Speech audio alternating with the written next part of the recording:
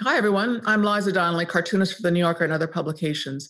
I wanted to tell you a bit about why I'm so passionate about cartoons while I draw you a cartoon. As a high school student in Washington, D.C. during Watergate, I looked up to journalists. However, it was really the cartoonists that I was paying close attention to. I was already drawing cartoons. At that time, the Washington Post's Herb Block helped bring Nixon's resignation with his powerful daily cartoons. His depiction of Tricky Dick cut to the essence of what was happening. In the strip Doonesbury, Gary Trudeau regularly skewered politicians and our involvement in the Vietnam War. He made it more personal, drawing attention to our racism and xenophobia. There have been other notable cartoonists who furthered change in our country. Thomas Nast brought down New York City's boss Tweed by visually alerting us to the corruption of Tammany Hall. Lesser-known cartoonists such as Lou Rogers, Rose O'Neill, drew cartoons to further women's suffrage and exposed wrongful stereotypes. Contemporary cartoonists Ann Telnis, Jim Moran, Jeff Danziger, Jen Sorensen, Keith Knight, and many others continually hold our politicians accountable with their pens. The New Yorker magazine, mostly known for its cartoons about culture, has a history of political cartoons.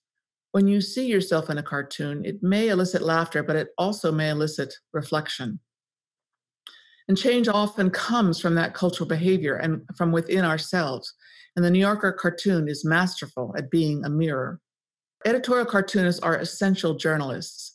We see this clearly around the world. Some cartoonists find they can only speak through images. Sadly, cartoonists get under the skin of those they attack, and then they are threatened, injured, or murdered. Imagery can be swift and succinct at transmitting ideas across borders with hopeful and powerful ideas, often without words. My international colleagues are tenacious, passionate, and incredibly talented at showing us what we really feel. What editorial cartoonists do is crucial. People around the world often do not take the time to read or cannot read an article, but none of us can look away from a cartoon.